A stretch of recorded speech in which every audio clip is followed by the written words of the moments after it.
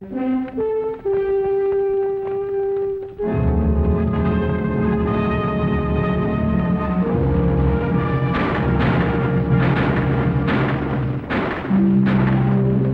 in the Southwest desperados rode, death rode with them. Death was also with epidemics of disease that surged the area. Sometimes desperado and epidemic rode together, and death triumphantly led the way. For the sake of a community, one courageous man who feared neither desperado nor epidemic challenged them both, and the gaunt specter that rode with them. Rex Allen stars as the Frontier Doctor.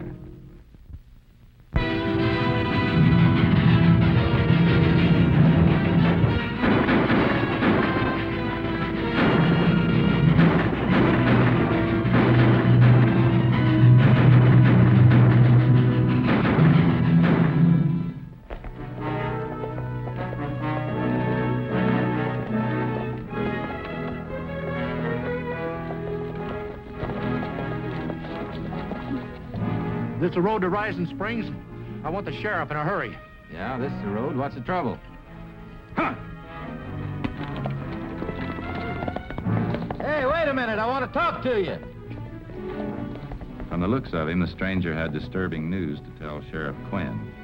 The road he'd come along led directly from the Stebbins. If he'd stopped there, I had some mighty disturbing news to tell him. There you are. There you are, John. Henry? Jack, you better be. There you are, Zeke. Oh, hello, Doc. What's all excitement? A stranger here saw a man hiding out in the cedar breaks near the west rim. He swears it was Skeeter Baldwin, the last of the Bill Cook gang. Thought I read they'd caught him down in Texas somewhere. They did, but he broke jail over a month ago. Right after that, he pulled a train robbery. Shot, killed a guard, and got away with $80,000. I recognized him right away.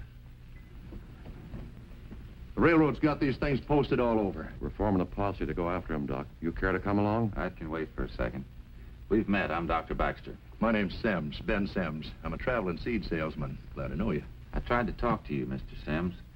When you took that wagon trail back to the main road, did you stop by the Stebbins farm? Stebbins? Look, Doc, I'm a stranger here. I don't know anyone, though I intend to. It's the only farm on the trail. Did you stop there? Yes. Yes, I did. Why? Well, the whole Stebbins family are down with diphtheria. It's a highly contagious and very deadly disease. And by stopping there, you might have exposed yourself to it. I'll have to ask you to put yourself in my care for a few days for observation. What kind of a filthy trick is this? You trying to deal me out of the Baldwin reward money? Sheriff. I'm not trying to beat you out of anything except the chance of your infecting and probably killing a lot of innocent people. On the medical stuff, Doc Baxter's word's law around here, Sims. You'll do what he says. Now, as for the reward money, if we get Baldwin, you'll get your fair share. We're more than enough to make a posse, Sheriff. Let's get Baldwin. Right. We'll work out a plan on the way to the cedar breaks. You realize that by being around Sims, you might have exposed yourself to diphtheria, too. And that goes for the rest of you in here who've been near him. Are you crazy, Doc? That Baldwin's a mad dog. I'm not leaving my wife and kids unprotected while he's loose in the valley. You keep saying near, Doc. How near? Near as anyone in this room.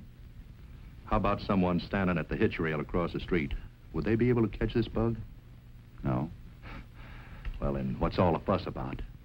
I didn't come within 50 feet of anyone at the Stebbins farm. Someone, I guess it was Stebbins, yelled that I was to keep my distance. And you didn't go in?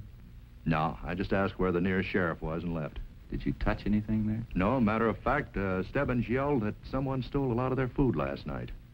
I thought maybe he suspected me, and I took out fast. Well, that gives you and the others a clean bill of health. It gives me something else to worry about. Who stole the food, huh?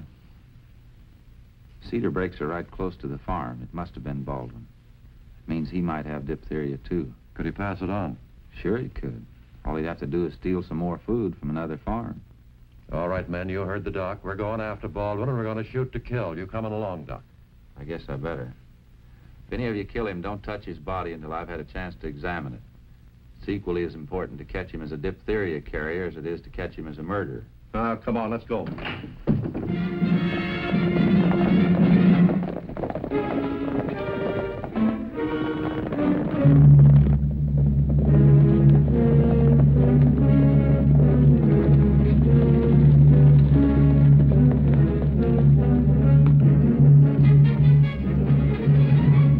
He's somewhere in that that canyon. It was the only way out through the East Pass. Stevens, Polly, Brown, block that off.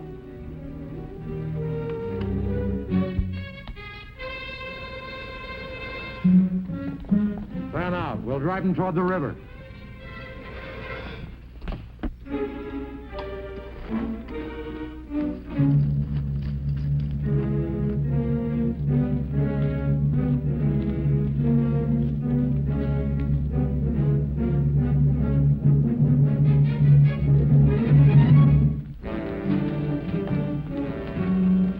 Sheriff, he's still around here. There he is! Go ahead, Sheriff. I'll take care of him.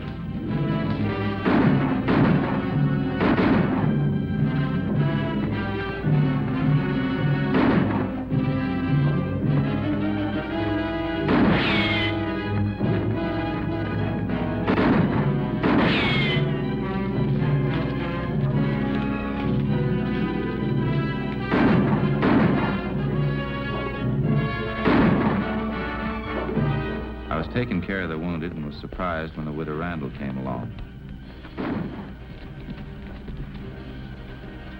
Mrs. Randall, what in the world are you doing out here? I heard in town they'd cornered Skeeter Baldwin. Is he still alive? From the sound of all the shooting, I'd say he's still very much alive. However, I think it's just a matter of time before they get him. Oh, no. What'd you say? Nothing, but these men are already hurt, and there'll be more. Don't worry about it, Miss Randall. I don't think the sheriff will let the men take any unnecessary chances. Look, this isn't the safest place in the world. Why don't you go on back home and wait till it's all over? I'm going to stay here, Doctor, until I know. That is, couldn't I help you take care of the wounded? I'm sure the men would appreciate it.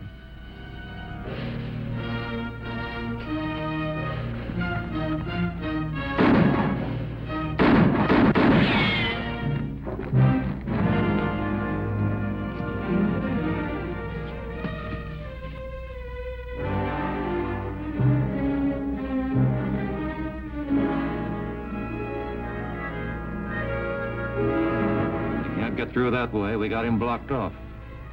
That puts us back to the river, huh? Yeah.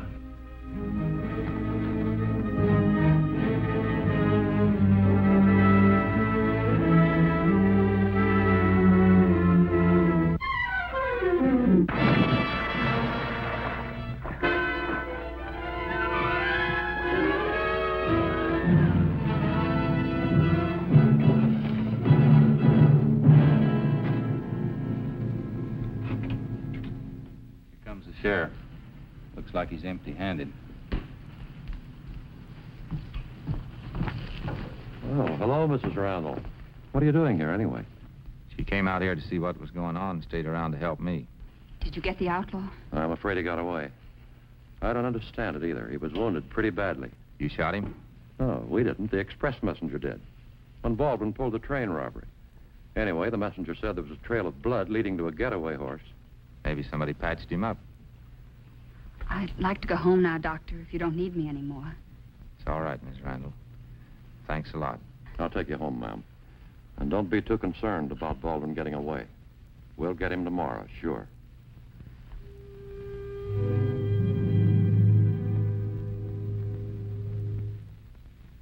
Tomorrow came and went, as did an entire week. And Sheriff Quinn had failed to catch Baldwin. Come in, Sheriff. You expecting someone this late, Doc? Mrs. Randall and her little boy. I guess they've been delayed. Any luck? No. Give me a hand with these boots, will you, Doc? Haven't had them off for days. My feet are killing me. Baldwin's been running us ragged. Matter of fact, one of the reasons I dropped by was to see if you'd had any new cases of diphtheria. It'd give us a line on where to look for him. No new cases since the Davidsons early this week. Still think Baldwin passed it on to him? Sure he did. Same way he picked it up the Stebbins farm, by stealing food and drinking water out of their well. Sprinkle some of that in your sock. Thanks. But, Doc, how can he stay alive if he's got it? You said yourself diphtheria's a killer. Curious disease, Sheriff. It's It's possible to be a carrier of it and not even have it yourself. It's my guess that Baldwin's a carrier. Well, maybe we're rid of him and the diphtheria. I'm almost willing to believe he got clean away across the mountains. Be a lucky thing for Rising Springs if he has. Sheriff, I've been reading up in some of the old newspapers on that train robbery, and I see where Baldwin wrote a letter to one of them saying he was innocent. Ah, that's right, he did. You believe him? Nope. Baldwin was positively identified by the express messenger who shot him. Baldwin got $80,000 from the robbery. You remember? Well, some people might hide an outlaw, even a disease carrier, for a piece of that kind of money. A relative might do it for nothing. How's that, Doc? Oh, nothing, Sheriff. Just nothing. Oh. Well, anyway, starting tomorrow, I'm making a thorough search of every home in the valley. Well, that reminds me. You better have that. What for? Protection. Well, Baldwin might come here looking for medical treatment. You know how to handle it? Well, if that wasn't a silly question. I guess I'll be on the way, Doc. Looks like the widow Randall forgot her appointment, huh? I'll wait a little while for her. So long, Doc. Thanks for the foot powder. You're welcome. It was a wild idea connecting Mrs. Randall with the outlaw because of her unusual actions at the gunfight and an appointment she didn't keep. Too wild to trouble the sheriff about it, but it nagged me that night. And the next morning, for my own peace of mind, I drove to the courthouse to check the records. The town was deserted. Evidently, the sheriff had started the house-to-house search early.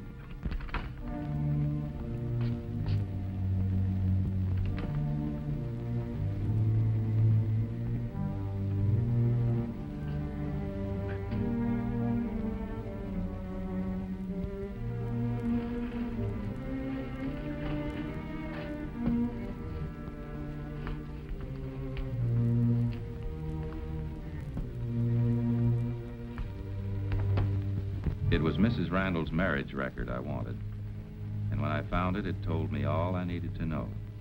June 3rd, 1899. Jack Randall to Mary Baldwin. I drove up to Mrs. Randall's farmhouse with mixed feelings. In one way, I was glad I hadn't told the sheriff my idea. In another way, I was mighty worried I hadn't.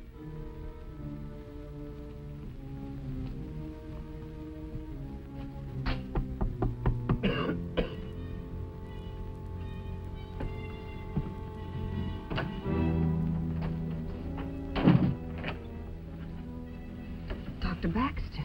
Morning, Miss Randall. May I come in? I'd rather you didn't, Doctor. I'm afraid that I've been a little lazy this morning. The house is a mess. Oh, I don't mind a little untidiness, Miss Randall. Remember, I'm a bachelor. What do you want, Doctor?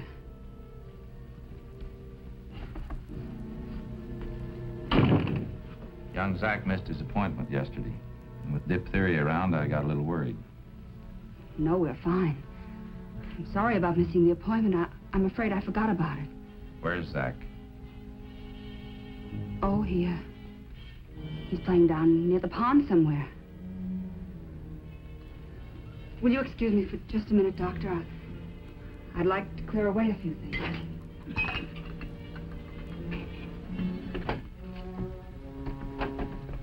Skeeter, he's suspicious. You've got to get out of here.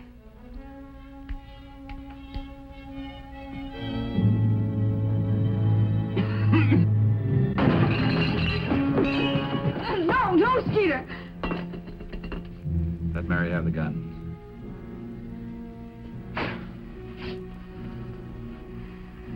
How'd you know I'd be here? I checked back on Mrs. Randall's marriage record. Pretty smart. All right, what are you gonna do? Taking you in. There's only one way you will, and that's dead. That's the way it might be. You got a code to live up to, haven't you, Doc? Save lives. Not take them. I don't want to kill you, Baldwin, but I will. To prevent the disease you're carrying from going any further. What do you mean? You're a diphtheria carrier. You picked it up at the first farm where you stole food. Diphtheria. My baby. You're a lion. I wish I were. You're a diphtheria carrier, all right. You passed it on to the Davidsons when you stole food from them. And something else. I imagine you'd like to have a chance to prove you're innocent of that train robbery instead of being hunted down like a mad dog. And you think I'm innocent, huh? Whoever pulled the holdup and murdered the train guard was shot by the express messenger. If you're not carrying the slugs, you're innocent. This is a trap, isn't it? You tipped the sheriff I'd be here. No, he'd shoot you on sight. That's one reason why I came alone. Mommy, come here! Oh, no, no, Skeeter, don't shoot him. Toss the gun on the table, Doc. Please, Doctor. My baby is sick. He needs you. Mommy! Mommy!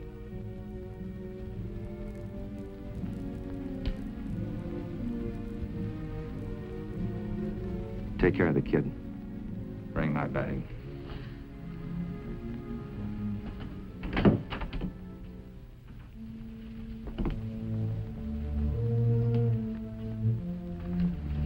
It hurts, Mommy. Mommy, it hurts.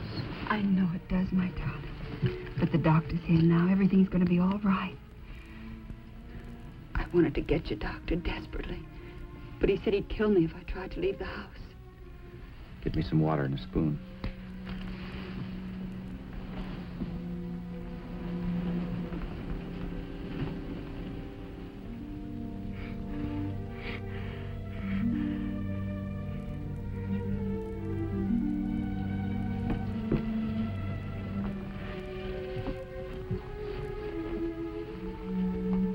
Get this out of the way. Here now. You try to swallow this.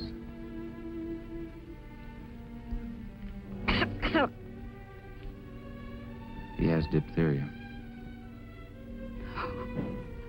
Oh, no. I can't be.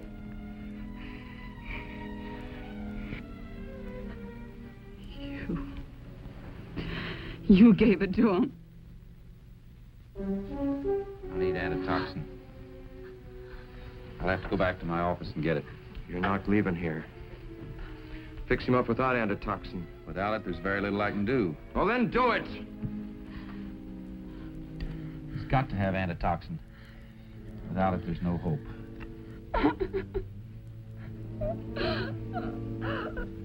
The boy's life is at stake, Baldwin.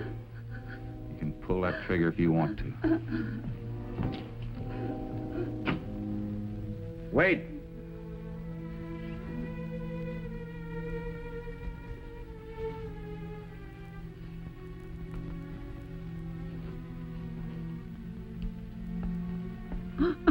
Stay here with the boy, Mary. I'll go. Do everything you can to keep him alive, Doc, till I get back. What do I look for and where? It's in a little bottle in my medicine cabinet, plainly marked diphtheria antitoxin. And hurry up.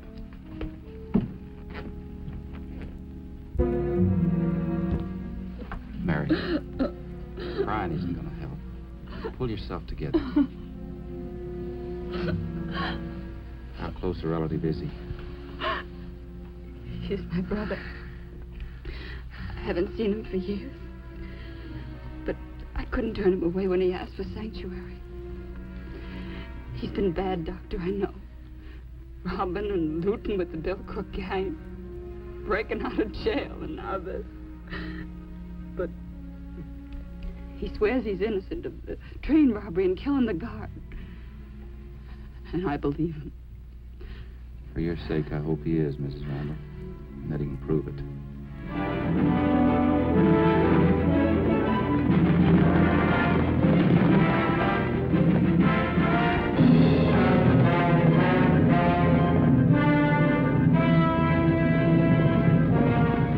We'll cut through town.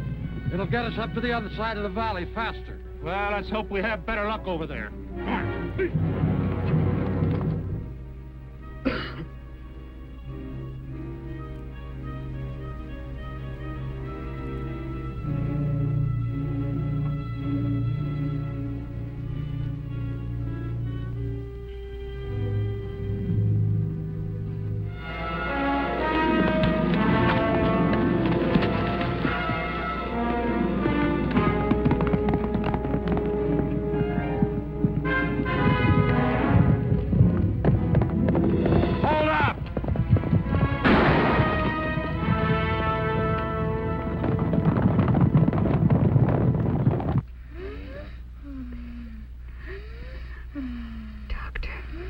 His collar.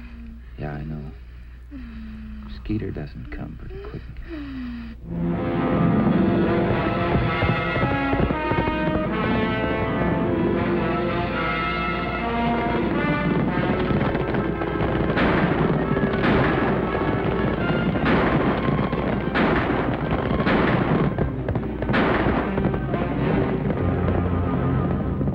Get me some cold, wet towels. We've got to get his temperature down.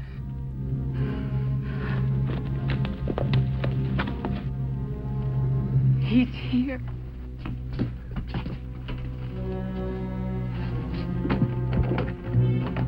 Hurry, Skeeter. Doctor! See if you can stop the blood.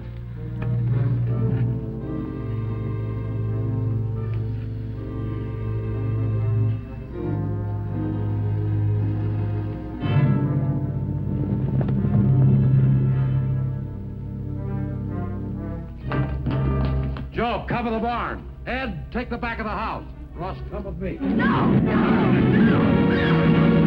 Hold it there, hold it. What's the meaning of this, Doc? He tried to shoot him. Baldwin. Well, would it matter? You've got some tall explaining to do, Mrs. Randall. I can explain that. Baldwin's her brother. What? Look here. You see any old gunshot wounds on this man? I told you I was innocent. That's pretty conclusive evidence. Hey, Doc, you don't want to patch him up here in the living room, do you? I'd rather get him into my office if I could. All right, give me a hat. Well, what's the matter with you, man? Must be where the doc hit me. I think I'll go back to the hotel and get a couple of days' rest. All right, you do that. For a stranger, you've already done more than your share. Just a minute, Sheriff. All you men have been exposed to diphtheria. I'll have to quarantine you to your homes for a few days. Sims, go back to your hotel room and don't leave it. And don't mingle with any of the other guests. All right, Doctor. Give me a hand, Ross. Sure, Sheriff. Watch that shoulder now. Take it easy. Come on, easy. On your feet. Okay.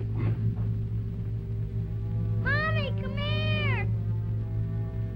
Somebody's awake and calling you, Mary. Well, you look happy. I am. I just wrote cured to my last diphtheria case. Young Zach Randall. He starts back to school tomorrow. Glad to hear it. I just got the word on Baldwin. How'd he come out? Drew 2 extra years for breaking jail, but the court found him innocent of the train robbery. Sounds like a fair sentence. I was on my way to tell Sims. He's going to be mighty disappointed losing out on that reward money. You want to come along? Yeah, I'd like to see him. I've been wanting to see him, but he's kept his room locked. I couldn't even get in. Doc, you want it over at the hotel, quick. Sims, he's dying. You better come too, Sheriff.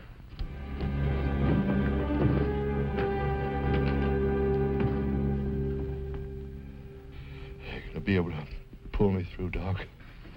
We'll try, Sims. You'd only let us know a little sooner. Where are you gonna put that? Right between your shoulder blades. Turn over. No, put it in my arm. Has to be in My your arm, back. Doc. Turn over. My arm, Doc. Come on. No. Come on. No. Hey, look at this. Looks like slug wounds. They are. It's exactly the way they heal up when they haven't had medical attention. No wonder you didn't want us to look at your back. I'm not gonna make it. So I might as well tell you anyhow. That was almost a perfect crime. Everybody, even the express messenger, dead certain it was Baldwin. Till a doc comes snooping around. You'll find the money in the saddlebags under the bed, Sheriff. Hi, Doc. You better get over there. Keep an eye on Sims. Sure, Sheriff. No need to go. He didn't make it. Slug wounds finally got him, huh? No, he died from myocarditis. Come again, Doc? Myocarditis, inflammation of the muscular part of the heart wall. It's a fatal complication of diphtheria. Sims had diphtheria? Did he pick it up from Baldwin or Zach? No, he picked it up at the Stebbins farm. Told me just before he died that he lied about being there. Sims hid out in their barn, recuperating from his wounds. He saw Baldwin sneak in there one night to get some water from the well. Then's when he decided to come out in the open and tell us he saw Baldwin and arouse the town into killing the outlaw. You see, with Baldwin dead, this kept him in the clear. I think I'll be running along. I've got some people waiting in the office. All right, Doc, and thanks. Thanks for everything you've done. See you, Doc. You betcha.